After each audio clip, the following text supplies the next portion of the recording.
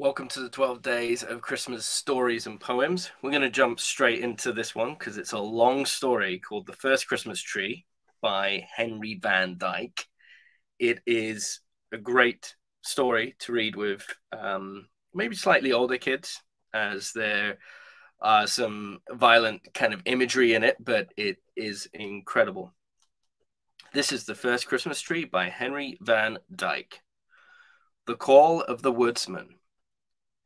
The day before Christmas, in the year of our Lord, 722. Broad snow meadows, glistening white along the banks of the river Moselle. Steep hillsides blooming with mystic forget-me-not, where the glow of the setting sun cast long shadows down their eastern slope. An arch of clearest, deepest gentian bending overhead. In the center of the aerial garden, the walls of the cloister of Fatzel, steel blue to the east, violet to the west, silence over all. A gentle, eager, conscious stiffness diffused through the air as if the earth and sky were hushing themselves to hear the voice of the river faintly murmuring down the valley. In the cloister, too, there was silence at the sunset hour. All day long there had been a strange and joyful stir among the nuns. A breeze of curiosity and excitement had swept along the corridors and through every quiet cell. A famous visitor had come to the convent. It was Winfried of England, whose name in the Roman tongue was Boniface, and whom men called the Apostle of Germany. A great preacher, a wonderful scholar, but more than all, a daring traveler, a venturous pilgrim, a priest of romance. He had left his home and his fair estate in Wessex. He would not stay in the rich monastery of Nutsel, even though they had chosen him as the abbot. He had refused a bishopric at the court of King Karl. Nothing would content him but to go out in the wild woods and preach to the heathen. Through the forests of Hesse and Thuringia, and all the borders of Saxony, he had wandered for years, with a handful of companions, sleeping under trees, crossing mountains and marshes, now here, now there, never satisfied with ease and comfort, always in love with hardship and danger. What a man he was, a fair sight, but straight as a spear and strong as an oaken staff. His face was still young, the smooth skin was bronzed by wind and sun. His grey eyes, clean and kind, flashed like a fire when he spoke of his adventures and of the evil deeds of the false priests with whom he contended. What tales he had told that day, not of miracles wrought by sacred relics, not of courts and councils and splendid cathedrals, though he knew much of these things. But today he had spoken of long journeyings by land and sea, of perils by fire and flood, of wolves and bears, and fierce snowstorms and black nights in the lonely forest, of dark altars of heathen gods, and weird bloody sacrifices and narrow escapes from murderous bands of wandering savages. The little novices gathered round him, and their faces grew pale, and their eyes bright as they listened with parted lips, entranced in admiration, twinning their arms around one another's shoulders and holding closely together, half in fear, half in delight. The older nuns had turned from their task and paused in passing by to hear the pilgrim's story.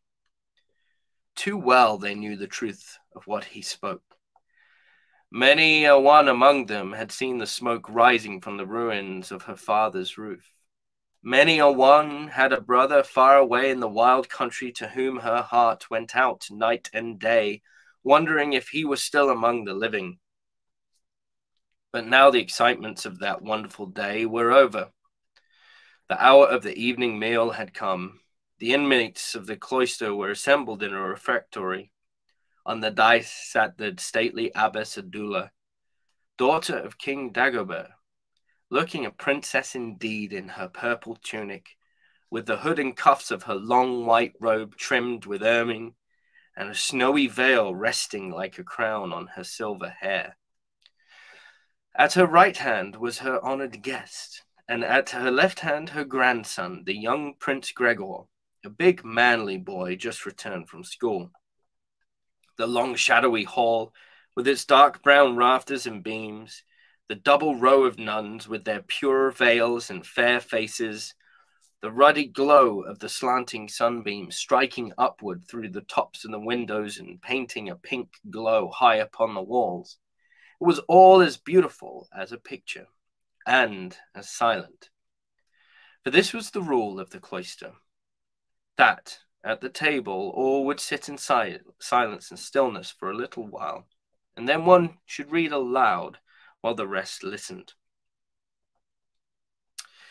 "It is the turn of my grandson to read today," said the abbess to Winfried. "We shall see how much he has learned in the school. Read, Gregor. The place in the book is marked." The lad rose from his seat and turned the pages of the manuscript. It was a copy of Jerome's version of the Scriptures in Latin, and the marked place was in the letter of St. Paul to the Ephesians, the passage where he describes the preparation of the Christian as a warrior arming for battle. The young voice rang out clearly, rolling the sonorous words without slip or stumbling to the end of the chapter. Winfried listened, smiling. "That was bravely read, my son," said he, as the reader paused. "Understandest thou what thou readest?" "Surely, father," answered the boy. "It was taught me by the masters at Treves, and we have read this epistle from beginning to end, so that I almost know it by heart." Then he began to repeat the passage, turning away from the page, as if to show his skill, but Winfried stopped him with a friendly lifting of the hand. "Not so, my son. That was not my meaning. When we pray, we speak to God. When we read, God speaks to us. I asked, thou hast heard what he has said to thee in common speech. Come, give us again the message of the warrior, and his armor and his battle in the mother tongue, so that all can understand it." The boy hesitated, blushed, stammered. Then he came down to Winfried's seat, bringing the book. "Take the book, my father," he cried, "and read it for me. I cannot see the meaning plain, though I love the sound of the words. Religion I know, and the doctrines of our faith, and the life of priests and nuns in the cloister for which my grandmother designs me, though it likes me little. And fighting I know, and the life of the warriors and heroes, for I have read of it in Virgil and the ancients, and heard a bit from the soldiers at Treves, and I would fain taste more of it, for it likes me much. But how the two lives fit together, or what need there is for armor of a clerk in holy orders, I cannot see. Tell me the meaning, for if there is a man in the world that knows it, I am sure it is thou." So Winfried took the book and closed it, clasping the boy's hand with his own. "Let us first dismiss the others to their vespers," said he, "lest they should be weary." A sign from the abbess, a chanted benediction, a murmuring of sweet voices and soft rustling of many feet over the rushes on the floor, the gentle tide of noise flowed out through the doors and ebbed away down the corridors. The three at the head of the table were left alone in the darkening room. Then Winfried began to translate the parable of the soldier into the realities of life. At every turn, he knew how to flash a new light into the picture out of his own experience. He spoke of the combat with self, and of the wrestling with dark spirits in the solitude. He spoke of the demons that men had worshipped for centuries in the wilderness, and of whose malice they invoked against the stranger who ventured into the gloomy forest.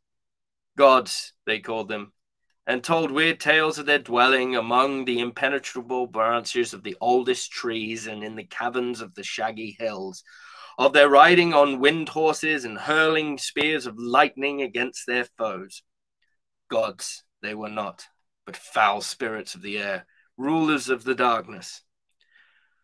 Was there not glory and honor in fighting them? in daring their anger under the shield of faith, in putting them to flight with the sword of truth.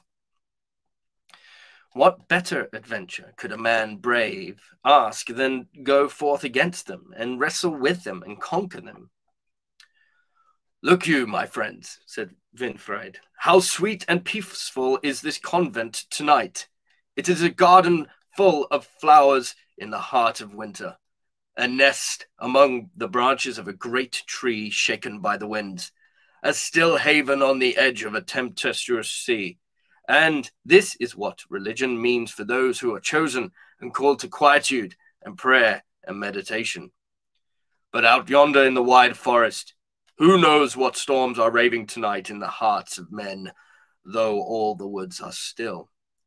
Who knows what haunts of wrath and cruelty are closed tonight against the advent of the Prince of Peace? And shall I tell you what religion means to those who are called and chosen to dare and fight and conquer the world for Christ? It means go against the strongholds of the adversary. It means to struggle to win an entrance for the Master everywhere. What helmet is strong enough for this strife, save the helmet of salvation? What breastplate can guard a man against these fiery darts but the breastplate of righteousness? What shoes can stand the wear of these journeys but the preparation of the gospel of peace? Shoes! He cried again, and laughed as if a sudden thought had struck him. He thrust out his foot, covered with a heavy cowhide boot, laced about his leg with thongs of skin. Look here, how a fighting man of the cross is shod. I have seen the boots of the Bishop of Tours, white kid, broidered with silk. A day in the bogs would tear them to shreds. I have seen the sandals of the monks on the high roads, yes, and worn them. 10 pair of them I have worn out and thrown away in a single journey.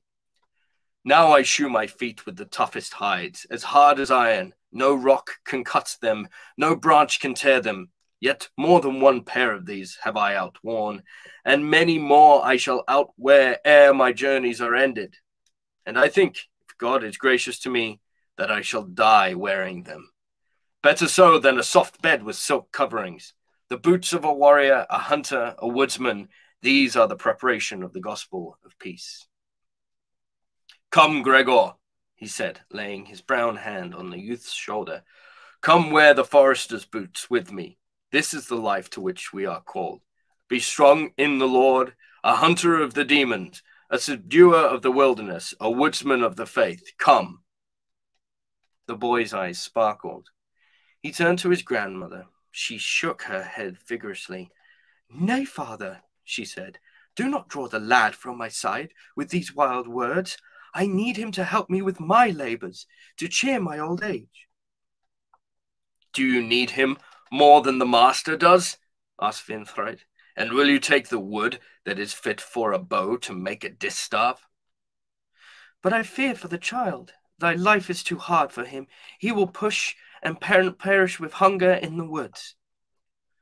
Once, said Winfried, we were camped on the banks of the river Oro. The table was set for the morning meal, but my comrades cried that it was empty. The provisions were exhausted. We must go without breakfast, and perhaps starve before we could escape from the wilderness.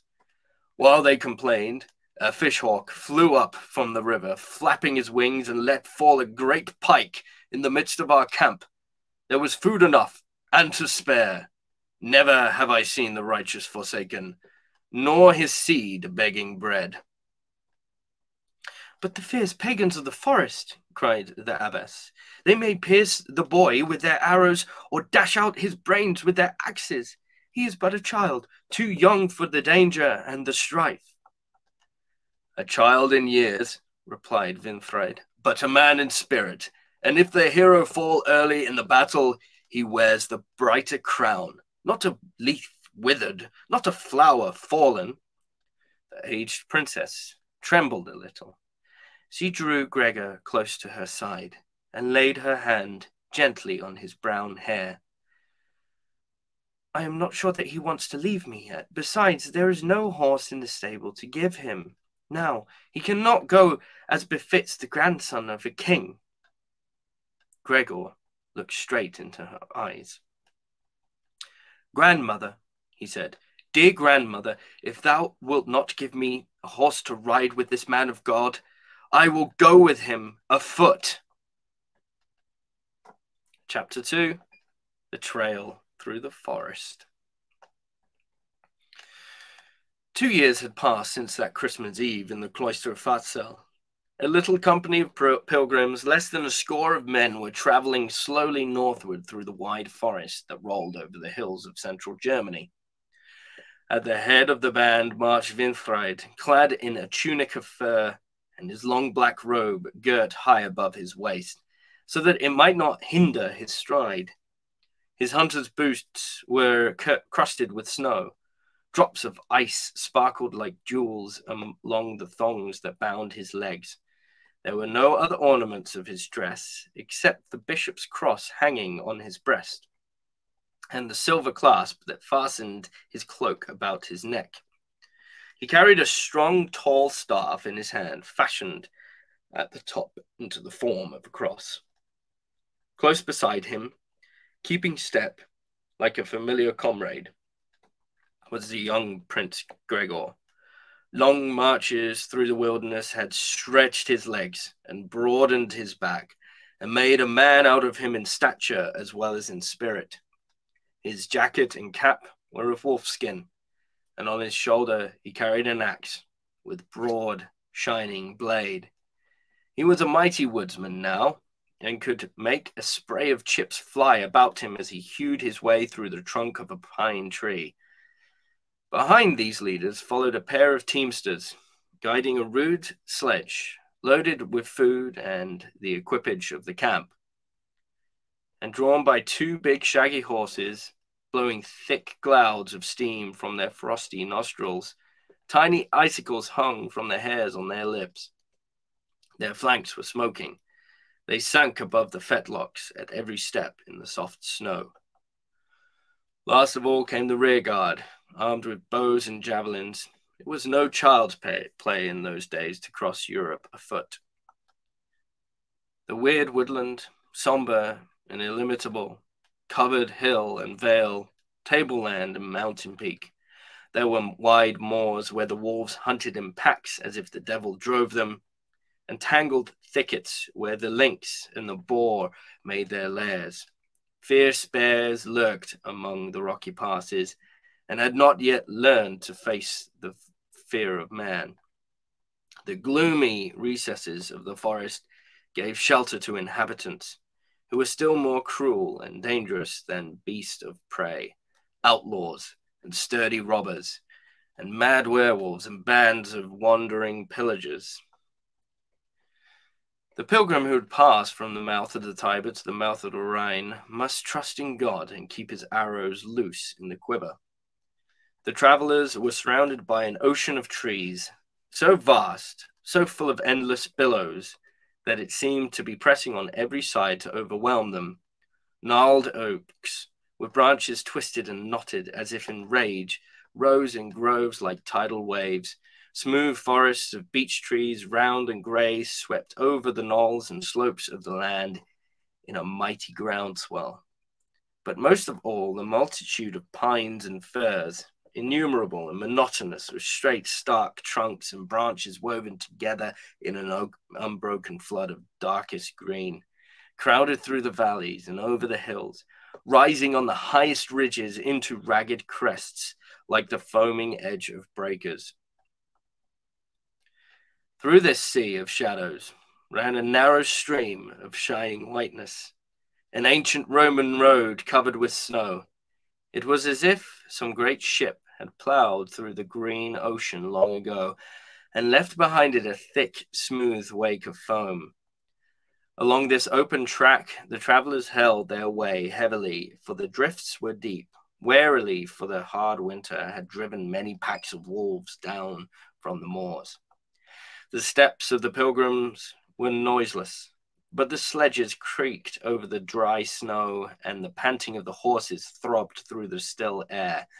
The pale blue shadows on the western side of the road grew longer. The sun, declining through its shadow arch, dropped behind the treetops.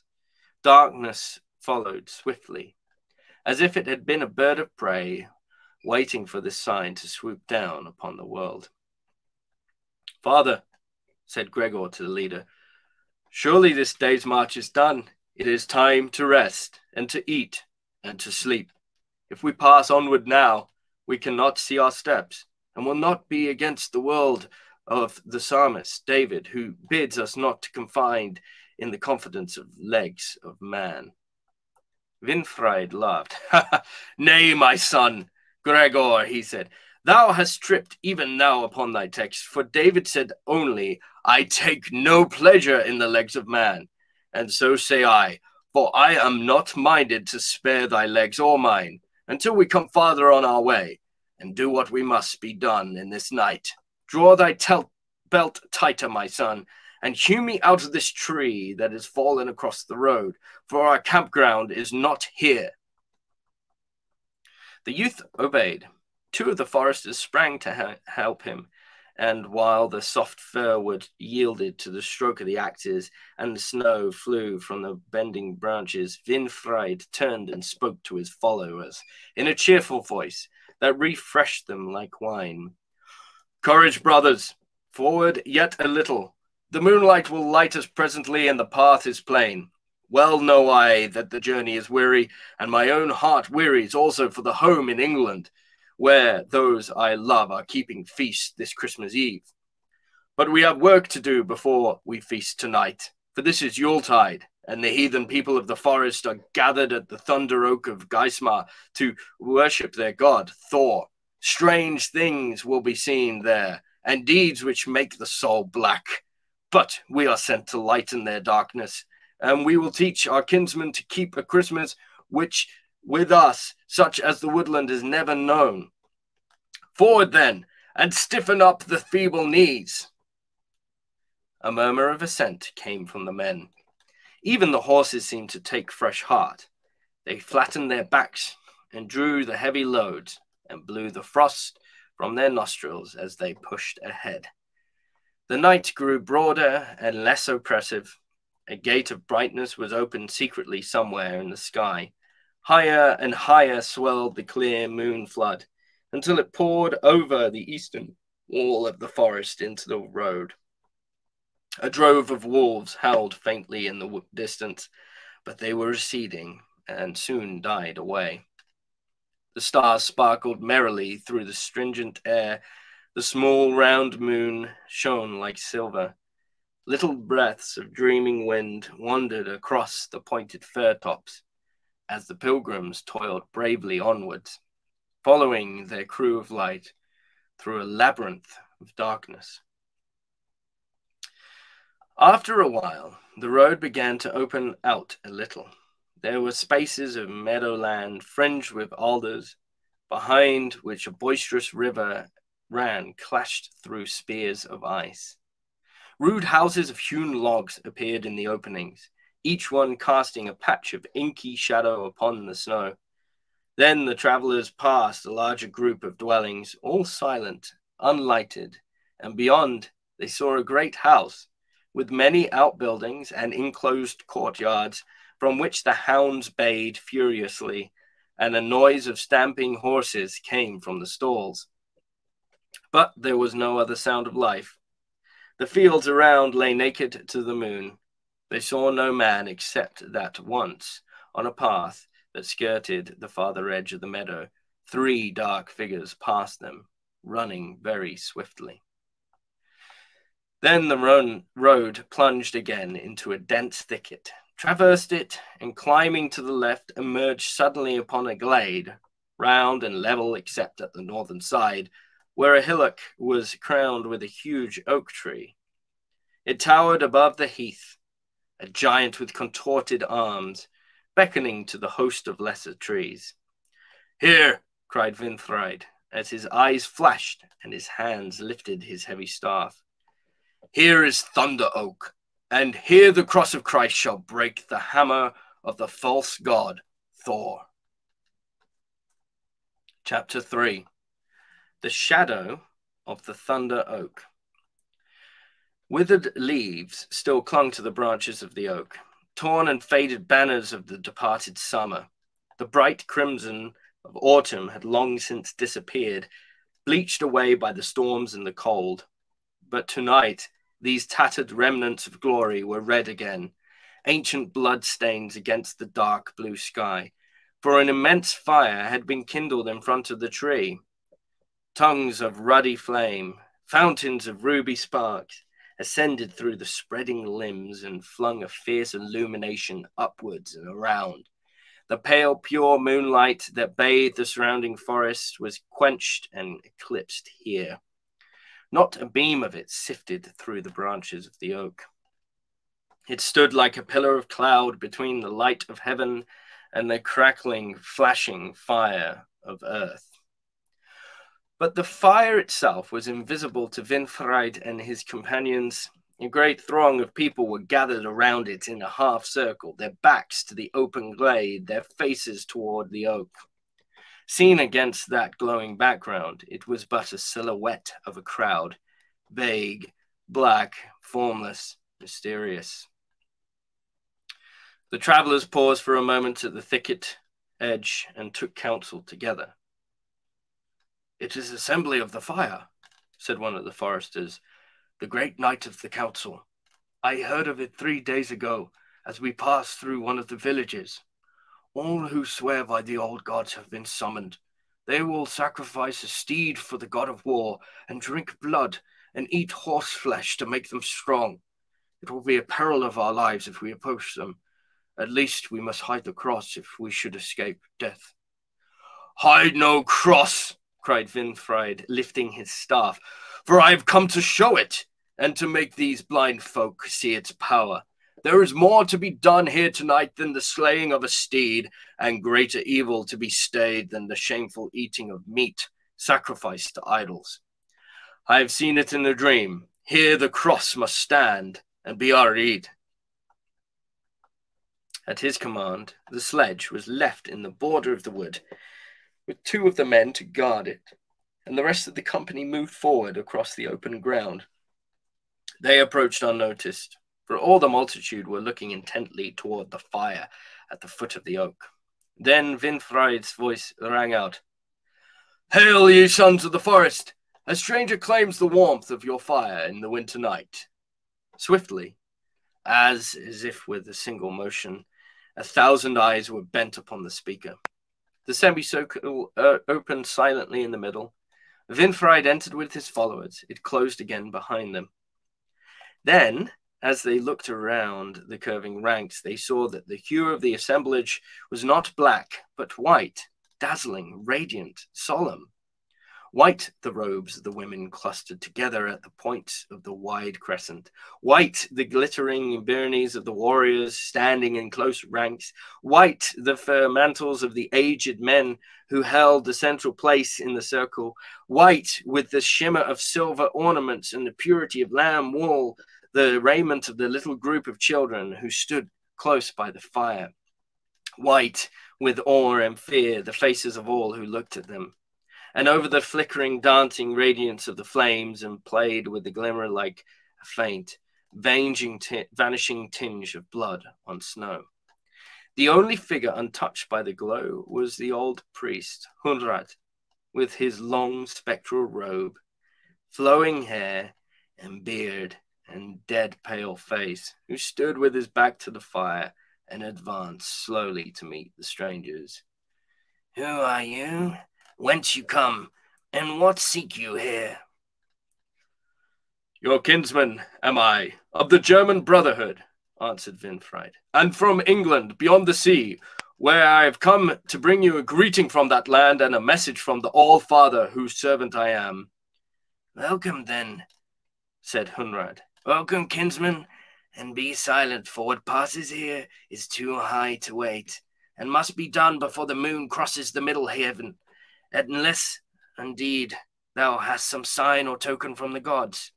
Canst thou work miracles?" The question came sharply, as if a sudden gleam of hope had flashed through the tangle of the old priest's mind, but Winfried's voice sank lower and a cloud of disappointment passed over his face as he replied, "Nay, miracles I have never wrought, though I have heard of many, but the All Father has given me no power to my hands, save such as belongs to common man." "Stand still then, thou common man," said Hunrand scornfully, "and behold what the gods have called us hither to do. This night is the death night of the sun god, Balder the beautiful, beloved of God and men.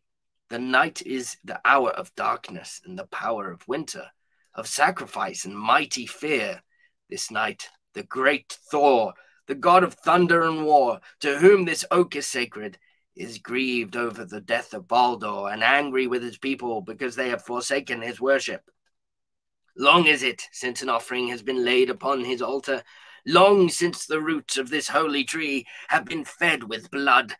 Therefore its leaves have withered before the time, and its boughs are heavy with death. Therefore the Slavs and the Wends have beaten us in battle.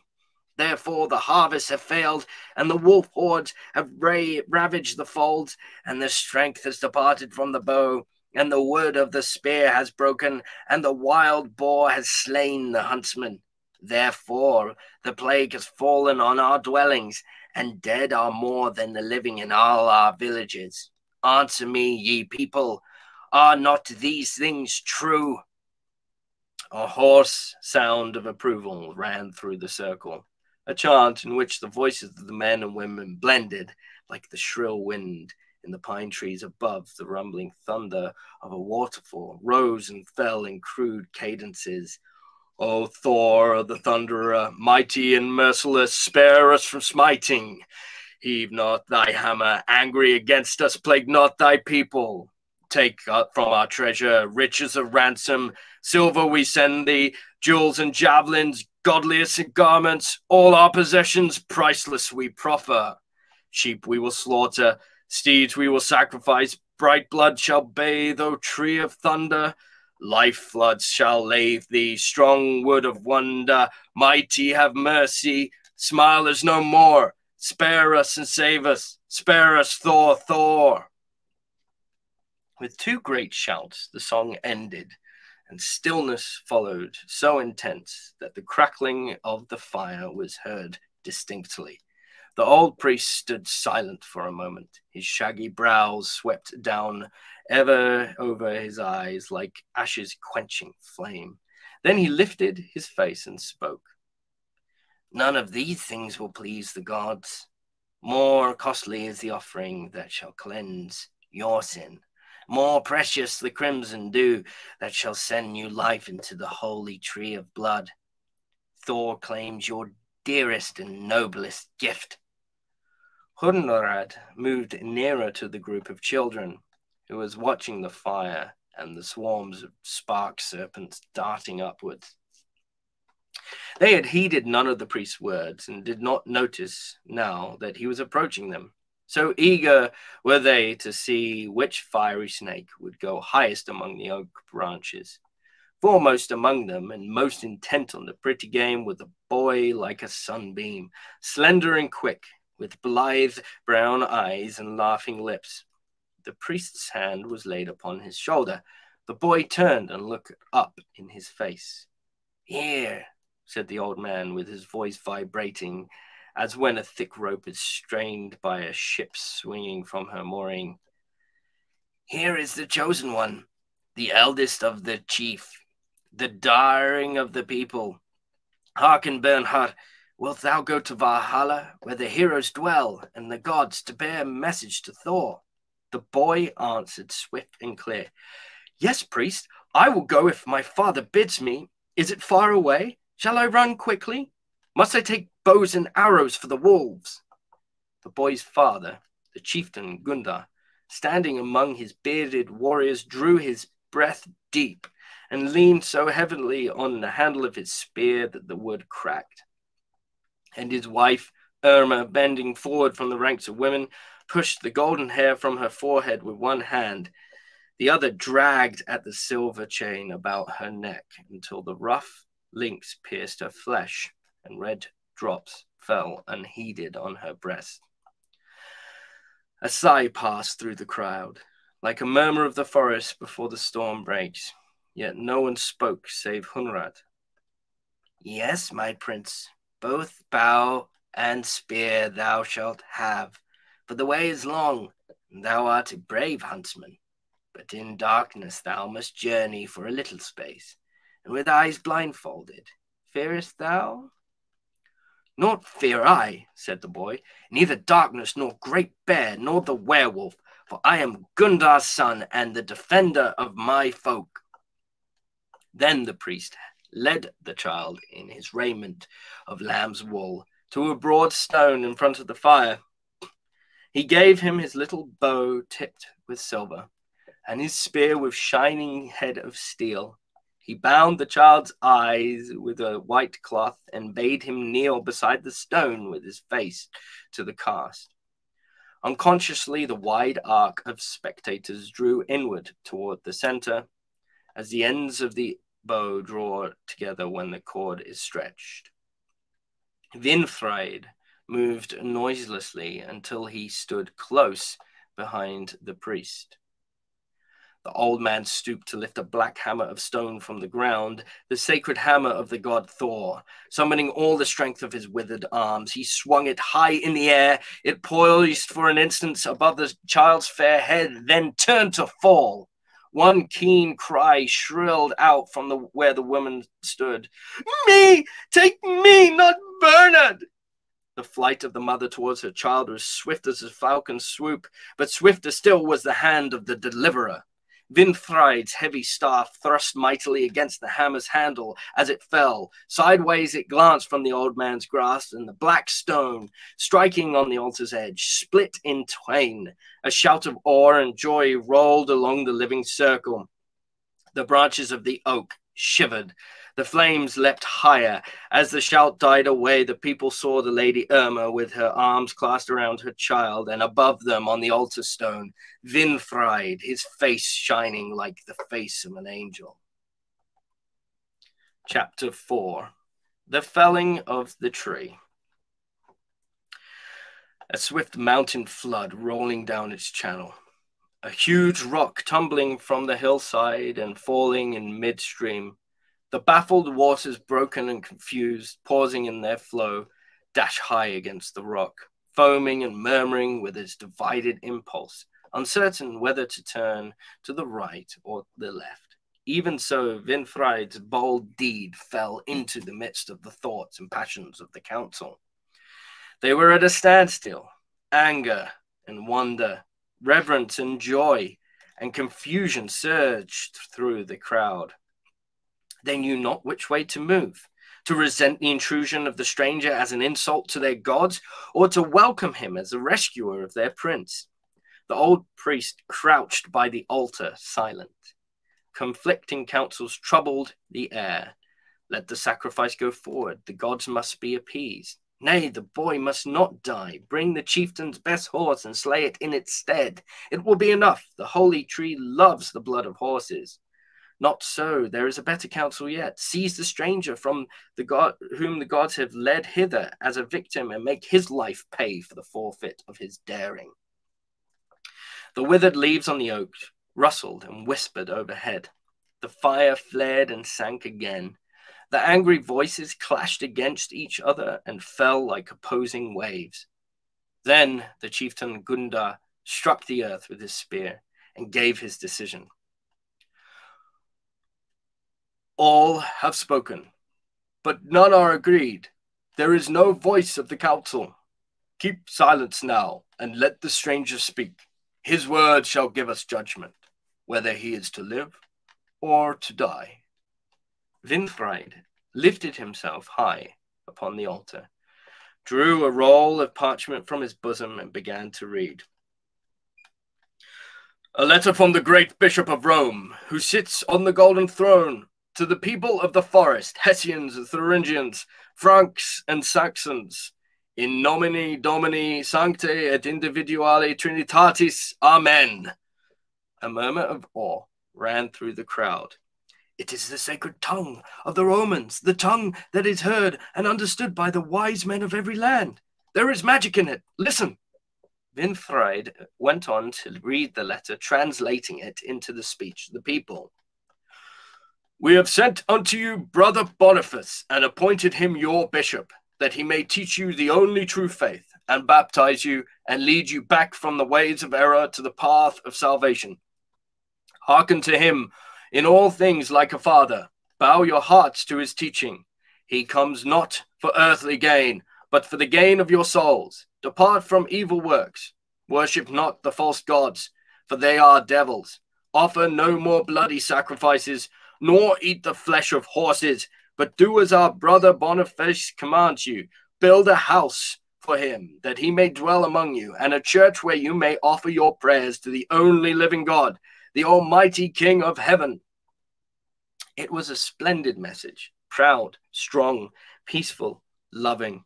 The dignity of the words imposed mightily upon the hearts of the people. They were quieted as men who have listened to a lofty strain of music.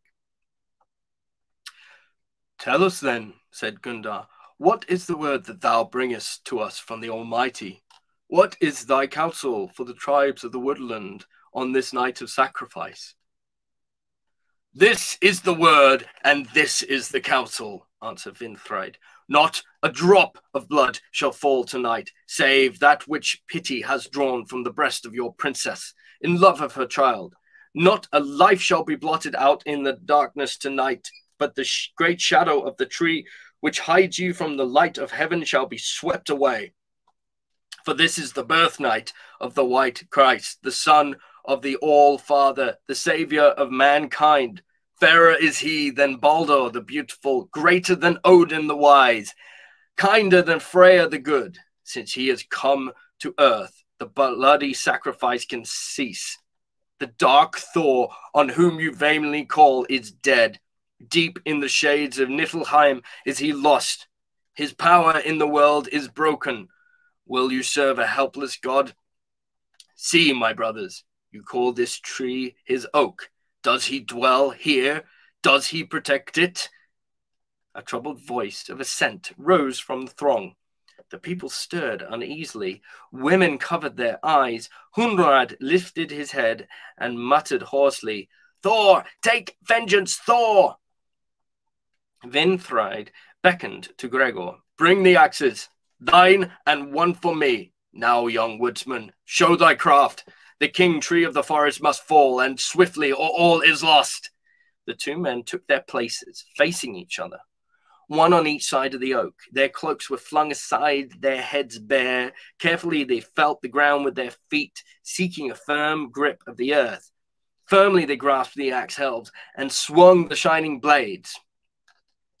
Tree god, cried Winfried, art thou angry? Thus we smite thee. Tree god, answered Gregor, art thou mighty? Thus we fight thee. Clang, clang. The alternate strokes beat time upon the hard ringing wood. The axe heads glittered in their rhythmic flight, the fierce eagles circling about their quarry. The broad flakes of wood flew from the deepening gashes in the sides of the oak. The huge trunk quivered. There was a shuddering in the branches. Then the great wonder of Winfried's life came to pass. Out of the stillness of the winter's night, a mighty rushing noise sounded overhead. Was it the ancient gods on their white battle steeds, with their black hounds of wrath and their arrows of lightning sweeping through the air to destroy their foes? A strong whirling wind passed over the treetops. It grippled the oak by its branches and tore it from its roots. Backwards it fell like a ruined tower, groaning and crashing as it split asunder in 4 great pieces. Winfried let his axe drop and bowed his head for a moment in the presence of the almighty power. Then he turned to the people. Here is the timber, he said, already felled and split for your new building. On this spot shall rise a chapel to the true God and his servant St. Peter. And here, said he, as his eyes fell on a young fir tree, standing straight and green, with its top pointing to the stars amid the divided ruins of the fallen oak. Here is the living tree, with no stain of blood upon it, That shall be the sign of your new worship. See how it points up to the sky. Call it the tree of the Christ child. Take it up and carry it to the chieftain's hall. You shall go no more into the shadows of the forest to keep your feasts with secret rites of shame. You shall keep them at home with laughter and songs and rites of love. The thunder oak has fallen, and I think the day is coming when there shall be not a home in all Germany where the children are not gathered around the green fir tree to rejoice in the birth night of Christ.